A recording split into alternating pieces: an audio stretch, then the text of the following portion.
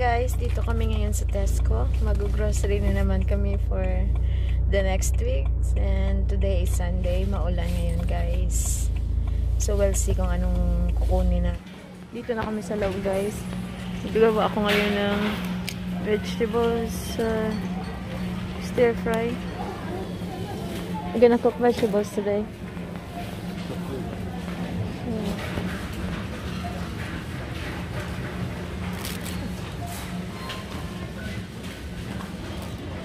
Pepper, but I just need one.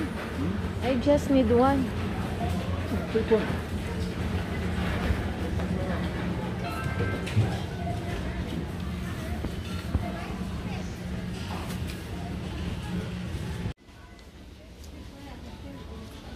Maybe this one, no? Or maybe one. To make full here.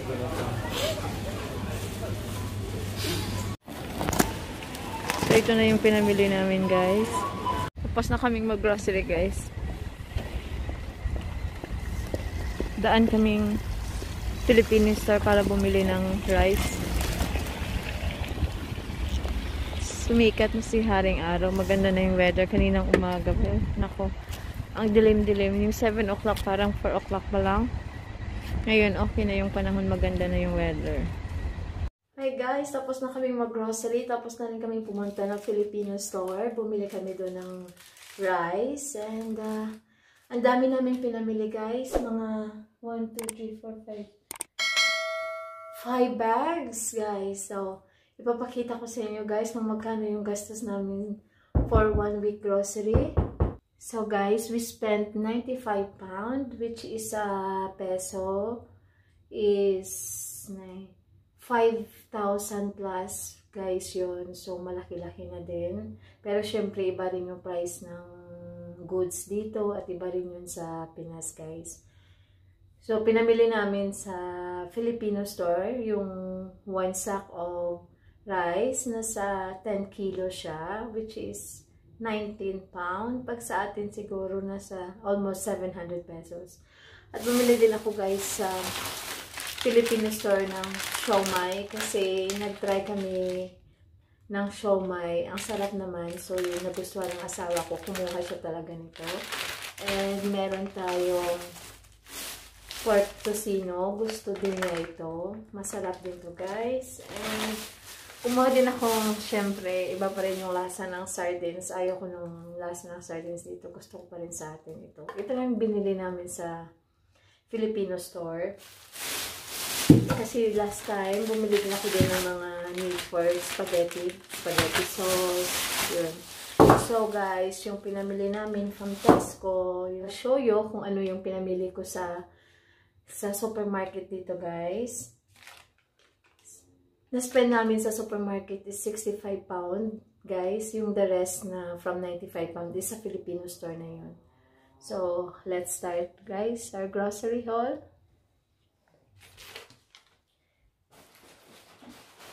Ito muna for the needs ng naka 5 bags kami guys. Bumili ka yung para sa kitchen guys, binili namin is ito jumbo towel for kitchen towel. Ito siya kasi ano na to guys, yung pinakamura na to dito guys, nasa 1 pound ito. Kaya, dalawa yung binili. So, 1 pound is equivalent sa atin na sa 60 plus, 60 pesos. Tapos, meron din bathroom tissue. Magkano ba yung price ng bathroom tissue nito? Hindi ko alam. Nakakalimutan ko yung price. Bathroom tissue.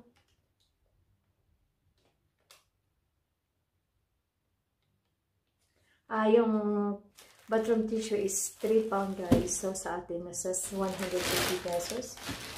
Meron tayong bathroom cleanser, lime scale remover para sa bathroom.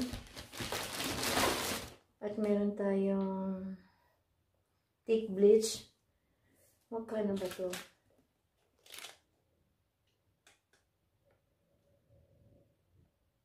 medyo mura, 1 pound din siya. And guys, for bathroom and kitchen. Hindi kami bumili ng marami for bathroom and kitchen kasi may nakastock na din kami. Yung mga binili lang namin yung talaga yung wala kami. And mostly yung binili namin is food.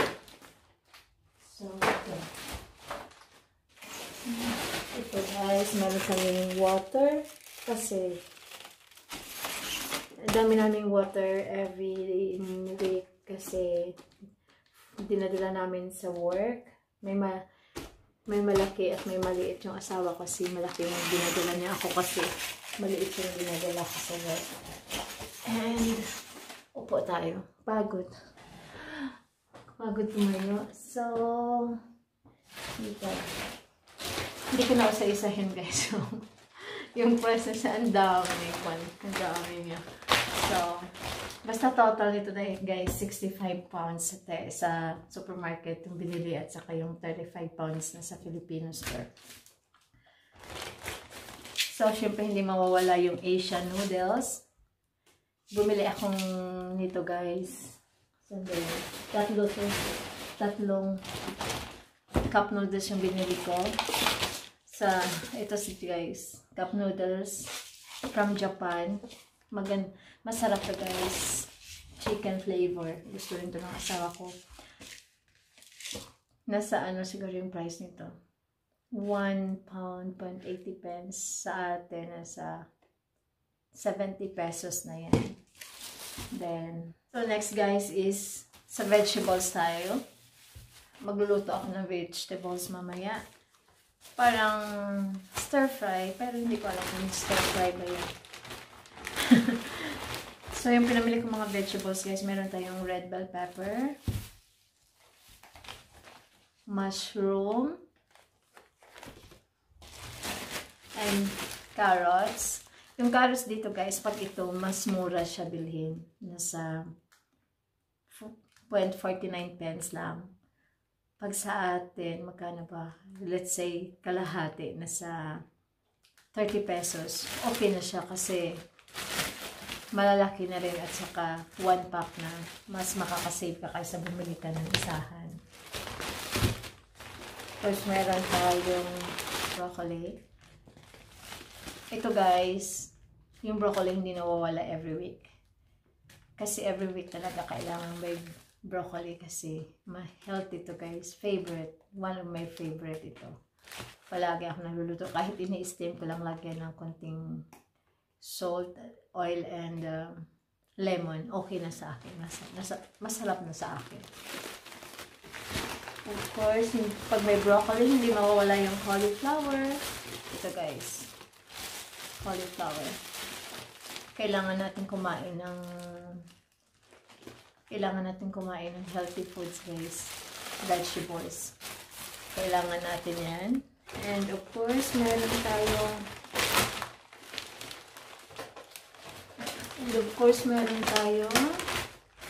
fruits, strawberries. Ito guys, nasa 3 pound to, which is 180 pesos sa atin. Kasi hindi ata season ngayon ng strawberries. Kaya medyo mahal. Ewan ko lang kung mahal siya. Kasi parang yung dati, pag season kasi ng strawberries, ang gaganda ng strawberries guys, ang lalaki at saka alam yung red na red siya. Ito kasi kailangan mong mamili ng magandang klaseng strawberries kasi mayroong maliliit na hindi siya red na red, mayroon pang white, mayroon ko medyo malalaki. Of course, banana guys ito. Ang dami namin bananas everyday. And apples. Ito, apples. May nakastock pa kaming apples.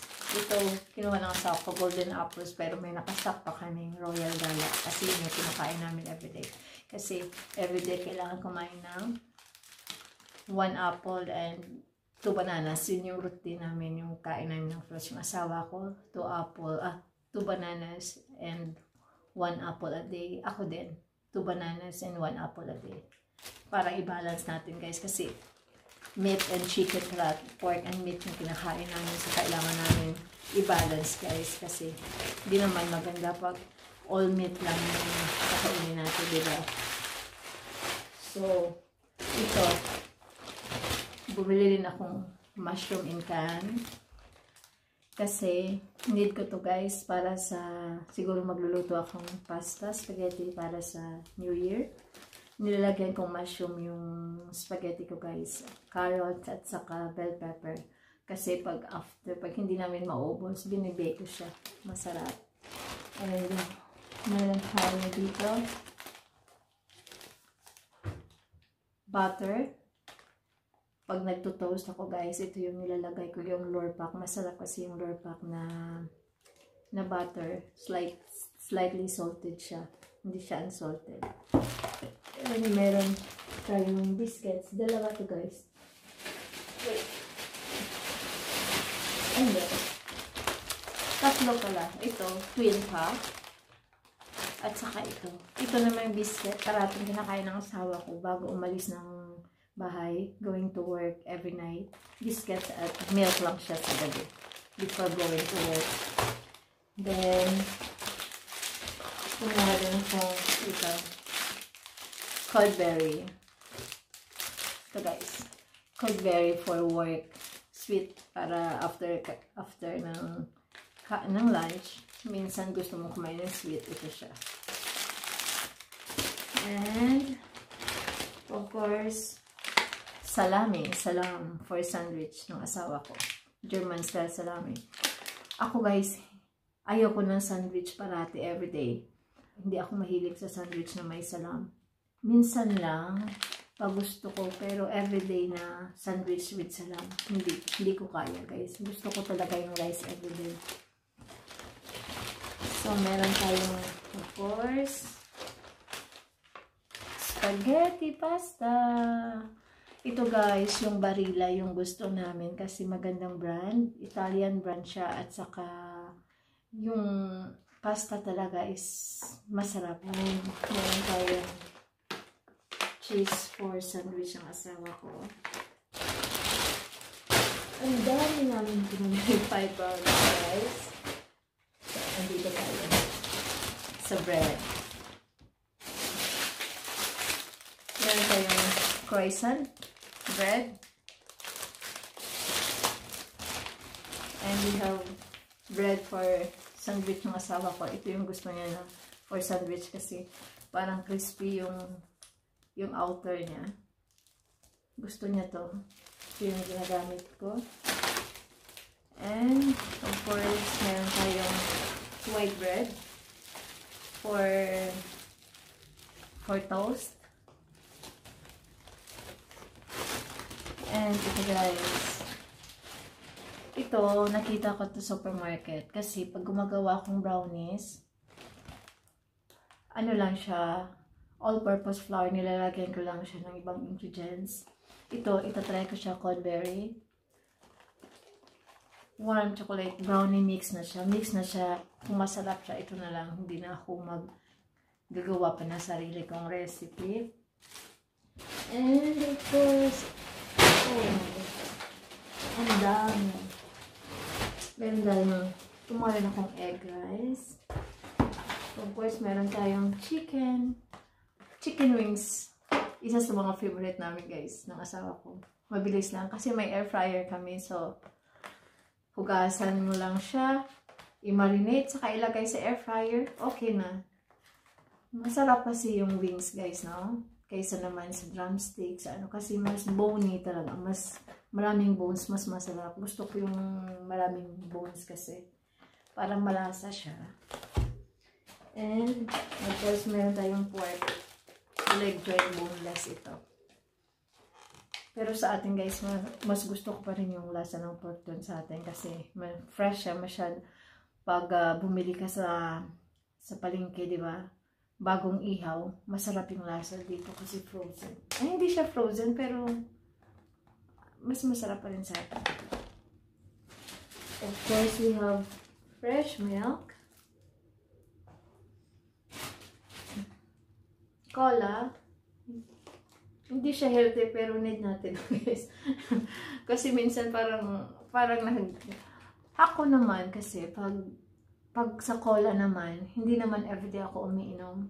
Pag nasa work ako, yung inom ko ng cola is ano lang, every weekend.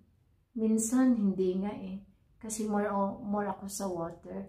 Pag nasa bahay yun, umiinom ako. Pero pag nag-work ako, hindi ako umiinom guys. Kasi I have a stomach problem. So, natatakot ako guys. Na-try ko nang ma-hospital dahil sa acid guys.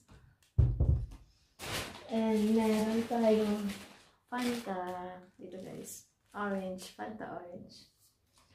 And of course nga yung 1 sack of rice na binili namin sa... Hindi ko na ipapakita guys kasi heavy siya.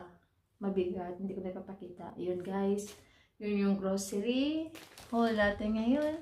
And ito yung gastos namin for 1 week grocery. Pero minsan guys, hindi naman fix yung gastos na 95 pound or something like that.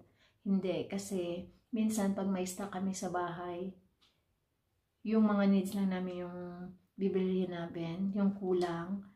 Sometimes 65, 50 pa. Pero hindi siya bumababa guys ng 50 pound yung gastos namin sa atin is 3,000. Hindi bumababa kasi ang dami naming needs kasi for work din. Gamit namin for work like food, di ba?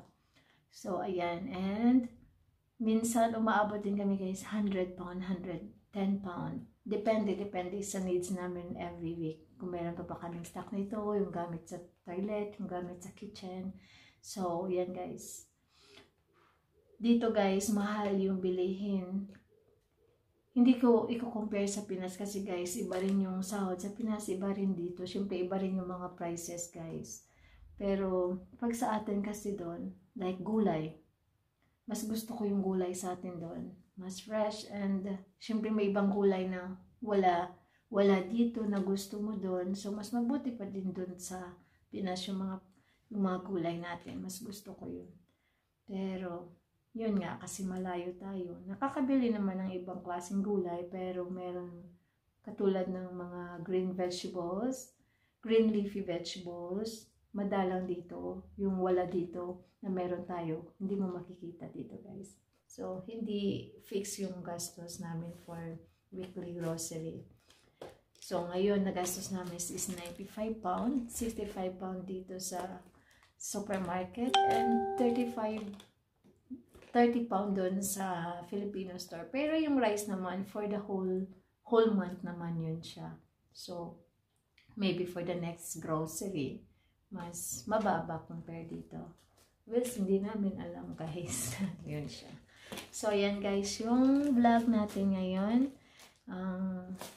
I shared with you kung magkano yung mga gastos namin dito sa UK and kung magkano yung mga price dito. Actually, hindi ko naman share yung mga price ng bawat isa guys. General na siya kasi masyado ng marami yung nabili guys. So, ayan. So, ito na guys yung lahat ng mga items na nabili namin for this Sunday's shopping. So, hanggang dito na lang guys. This is our vlog for today. And stay safe and keep safe. God bless everyone. Bye!